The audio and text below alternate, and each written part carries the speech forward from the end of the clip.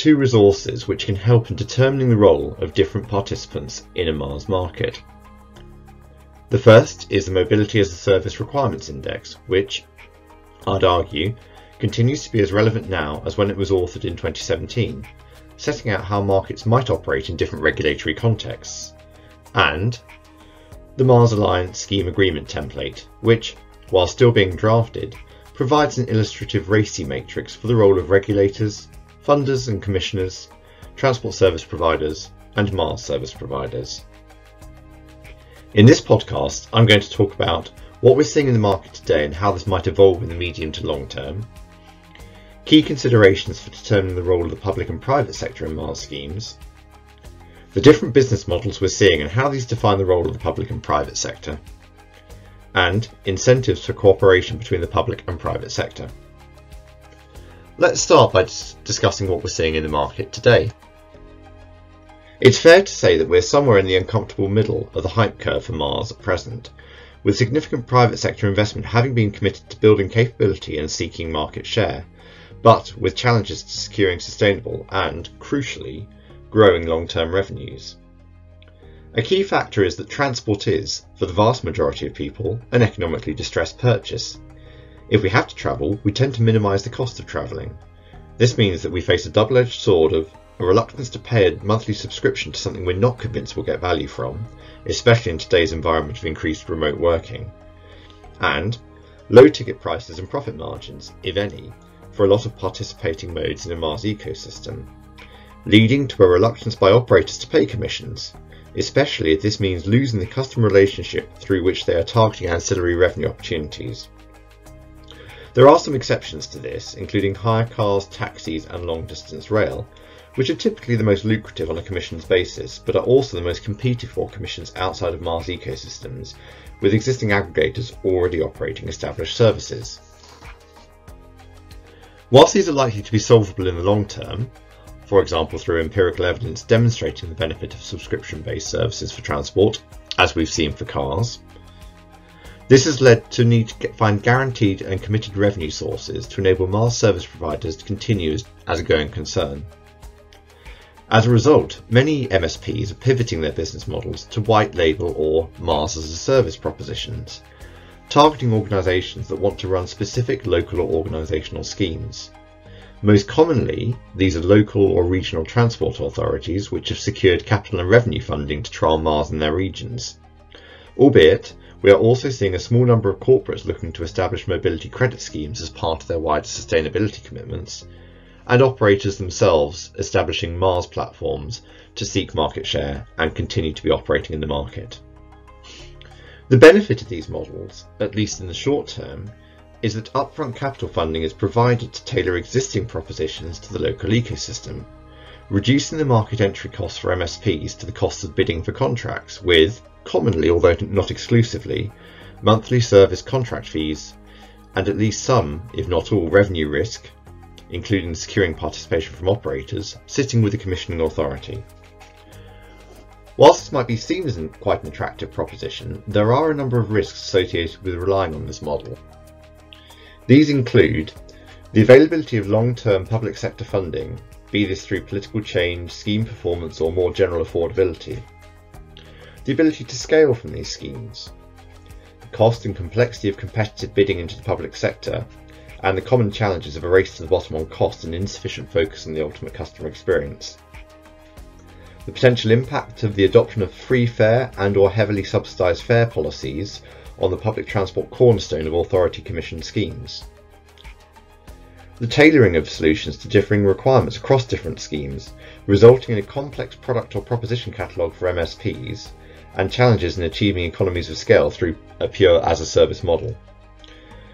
And also, and more importantly I think, the attractiveness of the model to existing private sector investors vis-à-vis their return on investment ambitions for committed funds. There will of course be MSPs that are comfortable working in this model in the long term.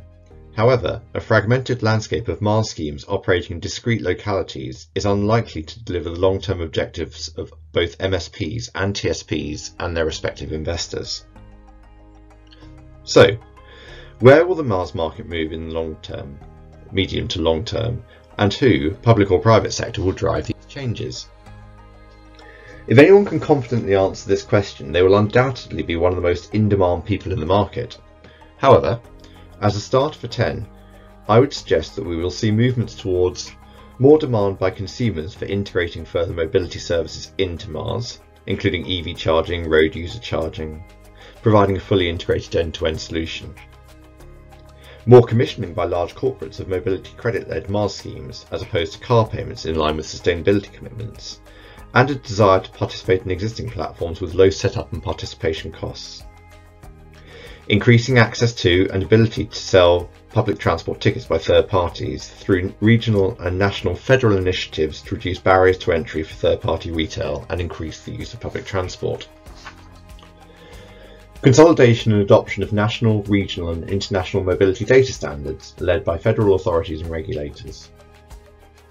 A continued push towards commoditisation of mobility payment services, away from costly, legacy, bespoke automatic fare collection platforms, led by both TSPs and public authority commissioners. Continued focus and investment by federal and local government on sustainable transport, including mass public transport and active mobility, and tools to reduce dependency on and use of private vehicles. The increased use of smart devices by consumers for mobility services, and the associated improvements by TSPs in their front office infrastructure to support multiple authentication methods. And the continued reduction in the cost of cloud computing, combined with continued increase in cloud capabilities, including AI and machine learning. Considering these trends in aggregate, I believe the next 5 years will see reduced barriers to entry for the establishment of MaaS solutions, both in terms of cost and complexity, increased competition in the market, more corporate commissioners and B2B2C business models, continued investment by local and regional government and transport authorities in MaaS, and demand for white label MaaS solutions. Developing consumer confidence and subscription-based models, with new propositions coming to market and evidence of benefits being established. Continued pressure on commission-based models for public transport. And new revenue sources for MSPs from wider integrations, heuristics and personalisation of products, and new ancillary revenue streams. So how should we think about the roles of the public and private sector in the MaaS ecosystem? As discussed earlier, there is no one-size-fits-all model to define responsibilities.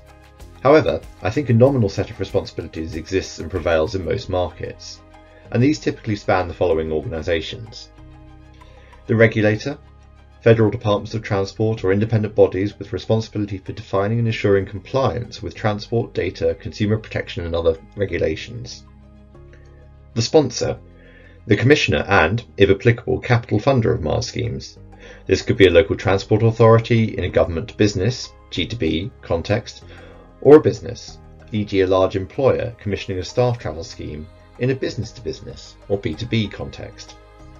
The MaaS service provider themselves, the MSP, the organisation that develops, maintains and operates the MaaS technology solution and scheme.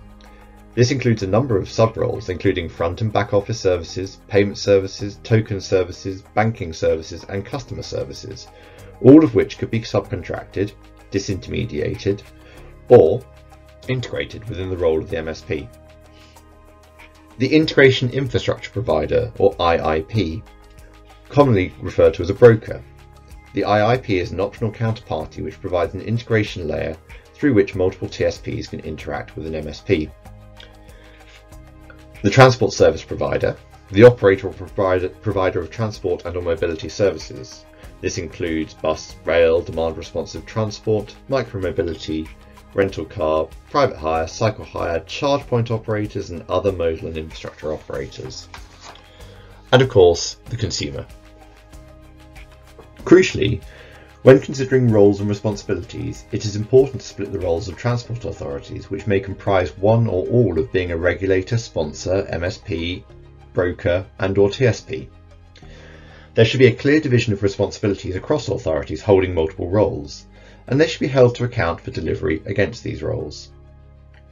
In different regulatory models, there may be a need for all TSPs to be treated equally and without preference, or preference is given to TSPs whose services are better aligned to policy and regulatory objectives. Either way, the regulatory function should ensure that the relevant requirements are adhered to in the operation of MaaS schemes. Further thinking on the role of the different aforementioned parties for specific business processes is provided in the MaaS Alliance Scheme Agreement template currently in development, and further specific commentary on the role of the public sector in the MaaS Requirements Index, so I'll refrain from repeating these here. What might the roles be in different business models?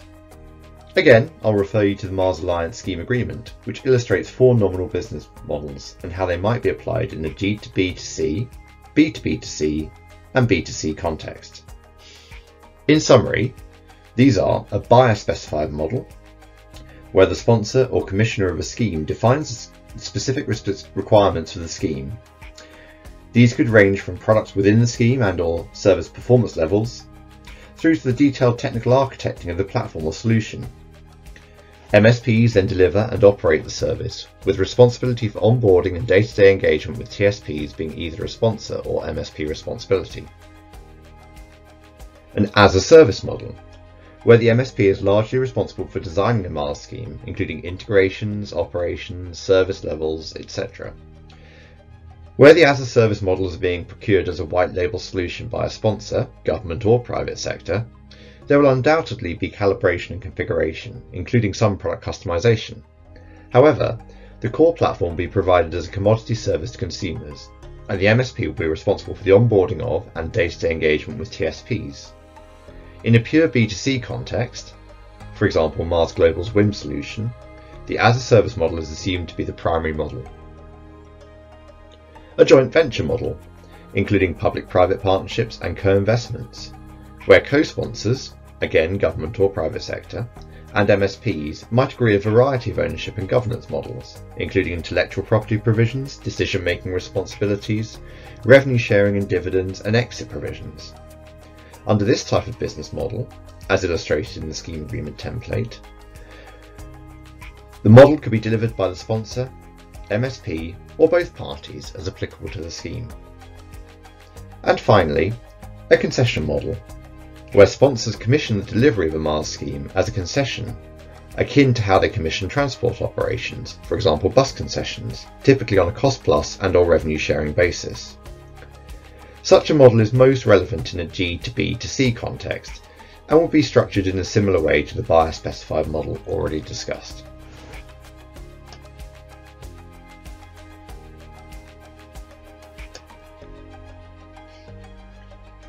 What incentives might exist to improve cooperation between the public and private sector?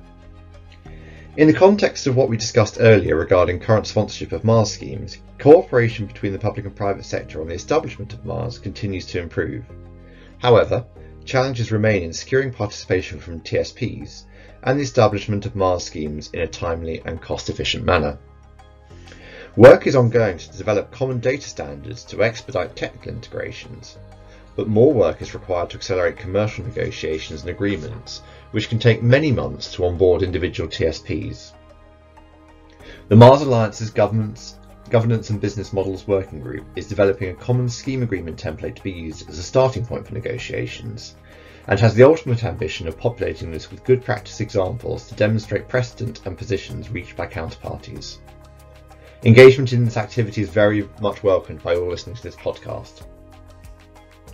In terms of wider incentives for cooperation, these might range from direct financial incentives from the public sector, such as grants for innovation initiatives, grants to enable TSPs to make changes to their existing solutions to enable participation in trials, subsidies, commissioning of scheme development and operation in a concession model or otherwise, risk sharing, for example revenue and/or performance risk on new products, co-investment, and concessional financing for scheme development by private sector companies. Non-financial measures include, but are not limited to, resource support for onboarding and offboarding of MSPs and TSPs into MaaS schemes, branding and marketing opportunities for MSPs and TSPs participating in trials, joint policy design and development. For example, the UK Government's Policy Alpha development approach, which uses industry engagement to draft, test, refine and seek stakeholder approval for policy positions using agile development sprints. market engagement during scheme development and design by public sector bodies, providing an opportunity to inform and have early sight of requirements, co-design, and sharing of non-commercially sensitive information on scheme performance and lessons learned, for example in supplier forums. That concludes the topics for discussion in this podcast, and I'll conclude by saying that, whilst I started by saying that we're somewhere in the uncomfortable middle of the hype curve for MaaS, I am genuinely excited about the next 5 years for mobility as a service and the opportunities that it brings for significant improvements in environmentally and fiscally sustainable transport, customer experience, and innovation in the transport ecosystem. If you want to understand more about how KPMG's Future Mobility team can support you in establishing a robust and sustainable MaaS scheme and/or grow your business, please drop me a note.